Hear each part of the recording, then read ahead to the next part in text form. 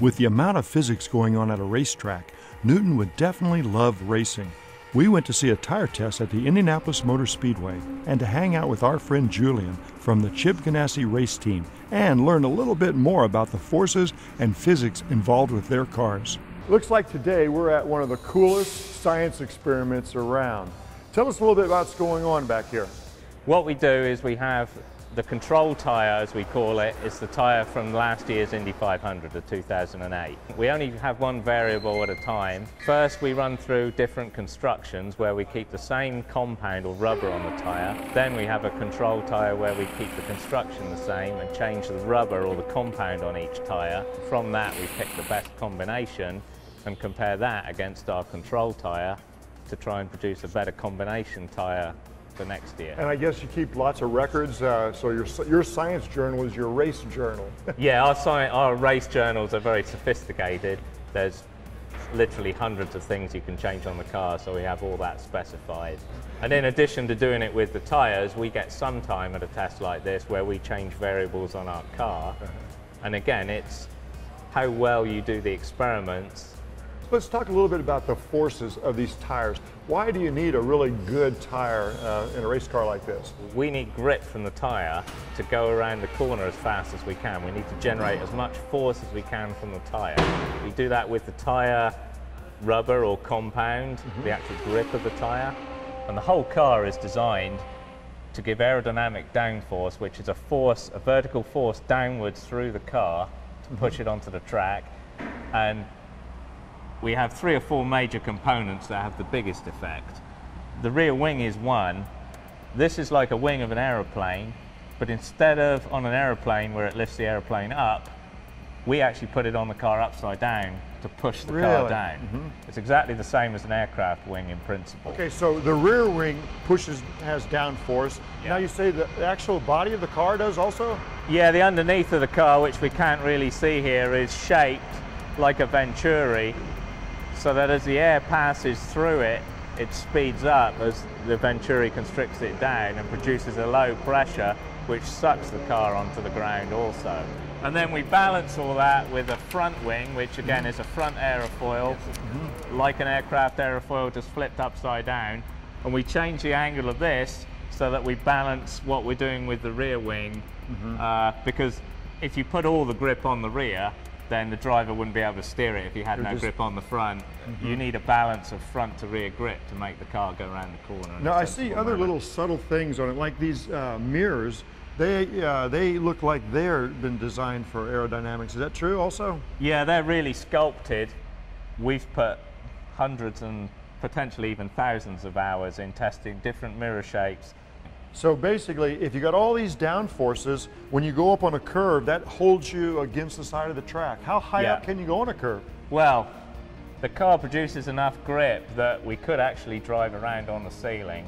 Really? Completely upside down, quite happily. Maybe someday somebody will do it just to prove it can be done. But it would be relatively easy to drive around on the ceiling. Wow. As long as you kept your speed up. You kept your speed up and you had your down forces. This is all a balance between Newton's laws, friction, and our friend gravity at all times. Well, today we've been investigating how things hold on the track and how things accelerate, but Newton also had some laws about deacceleration. So let's talk about what happens when you come to a quick stop. What do we have to keep the driver safe?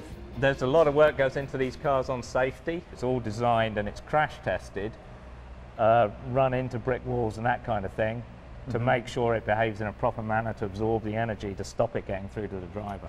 We also have what we call as a crash box, which is supplied by the Indy Racing League for Indy cars, and that sole purpose is to record the G signature or the acceleration signature when you have an accident, so they can look at how well the car stood up to a certain magnitude of accident. By measuring the forces, you can kind of categorize that, oh, this was a really big accident, let's look at what happened, and it records exactly what the car saw in terms of forces, and you can look at how it was damaged and start relating the two and improving its response to those damage situations. You know, I tell you, Isaac Newton would have loved to hear you say what you just said about G forces and mass and acceleration, because he worked out the math of this hundreds of years ago, but I don't think he ever dreamed that one day a red car like an apple would be Yeah. out on the Indianapolis track putting these things to test. That's and it's pretty all amazing. still the same math as he dreamt up all those years ago. It's just been expanded its uses since then. That's amazing. Well, Julian, I can't wait to see this out on the track, and Okay. we'll put all your work to the test today.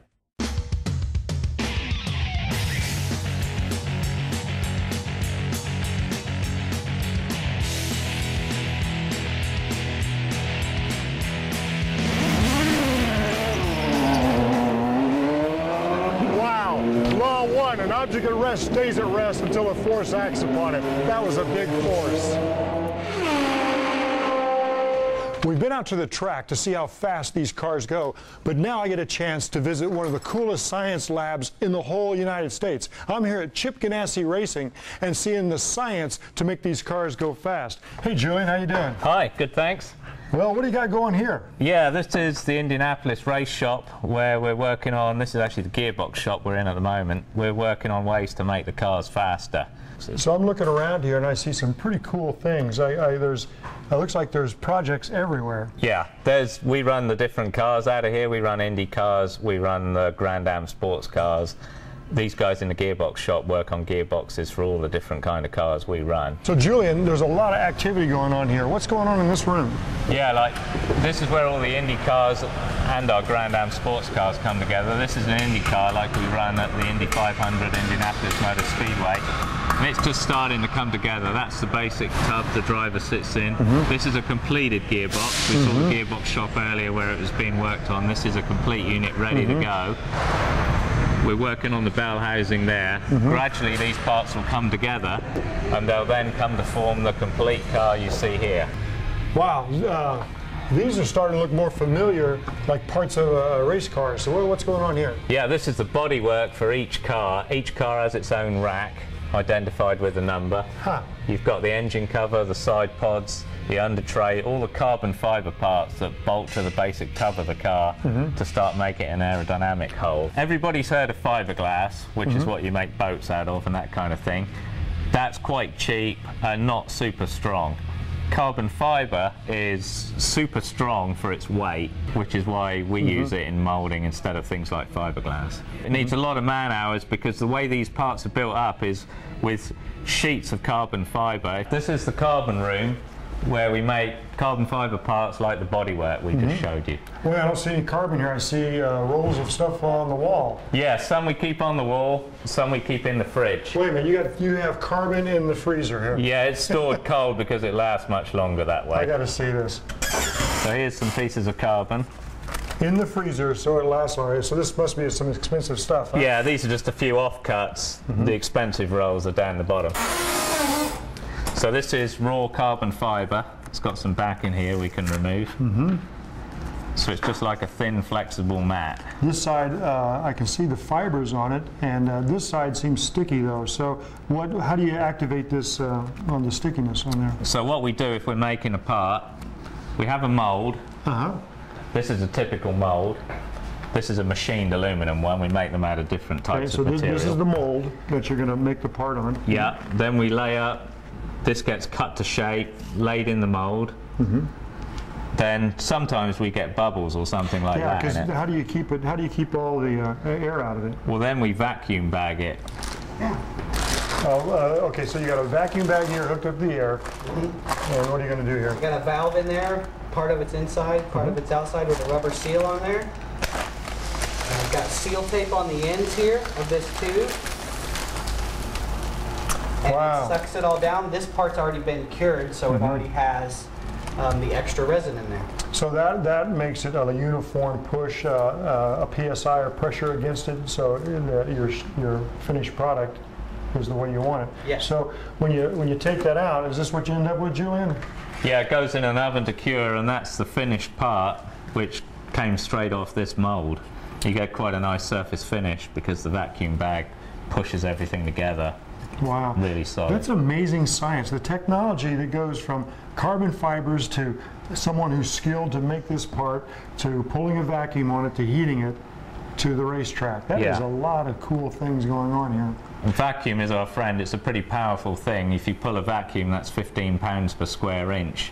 say over that part, which is probably 500 square inches, that's like 7,500 pounds pushing down on that part. You wouldn't be able to do that by putting books on it or anything like that, or holding it with your hand. Okay, Julian, I noticed that was a small piece, but these are bigger pieces. Do you pull a whole vacuum on these, or what is going on here? Depends how big it is. Like this, it would be hard to pull a whole vacuum on it because it's so big, but you can pull a vacuum on part of it. This is actually the nose off one of our Grand Am sports cars. You can see here it's been damaged during a race, so we're going to repair it. We'll grind that out, put some carbon fibre on it, put a local vacuum bag on it there, and then let it cure. Once it's come out and everything's cured and it's back to its normal strength, then we'll repaint it. Things are prepared for paint over there, and they go into the paint booth and get a paint job. The designs of all these are worked out by engineers. Yeah, we build what we call a solid model of the car on the CAD. CAD is computer-aided design, so he can make a full size or an accurate representation of the real car, and when he designs parts we can check how they fit in with all the other parts by looking at a solid model, as we call it. So this modeling is a pretty important part of science, and so you guys take modeling to like the highest degree. Yeah, and we can actually analyze the parts using finite element analysis, we call it, which is working out the stresses and loads within a part. But we apply loads to a part and it then calculates the stresses within it. Other things we can do, and we're just starting to get into it, is what we call computational fluid dynamics. Say that again. Computational fluid dynamics, CFD, which is where computers predict the airflow over the car. Instead of using a wind tunnel or something like that, you use the computer to do it. And then you can look at how the airflow is over the car, what the forces are on the car, and then change the shape of the car to improve the forces. That's our friend Bernoulli. No, it's been great talking to you, Julian, and learning about the science, but I'm looking for kind of a hands-on guy. Do you have anybody around here that I can try out some science tricks with, maybe? Yeah, I've got just the guy for you. Grant Weaver. He runs our gearbox shop, and he runs the whole shop while we're away racing. Just the guy. Is he kind of a nerdy science guy? Yeah, a little bit. Okay, great. Let's see if we can find Grant. Okay, this is Grant Weaver. He runs the whole race shop. Hey, Grant, how you doing? Rick, how are you? Good. I hear that not only you like racing, but you like science too. I love science. I like racing a little bit more, but I do love science. Grant showed us around the truck bay. He explained to us that all the race teams have what is essentially a mobile science lab. Here they observe their car's performance data while it's out on the track. We take 3 trailers to the IRL races, and each one of these trailers is set up differently. And they have enough parts to rebuild the cars a couple times over if we need to. A couple times? At the racetrack. Each one's set up a little bit differently, and they all house different parts, pieces, equipment, and that sort of thing, so that we can do whatever we need to at the racetrack to try to make the car go faster than it was the session before. Now, this is still a science, so just when you got everything figured out, usually something goes wrong, right?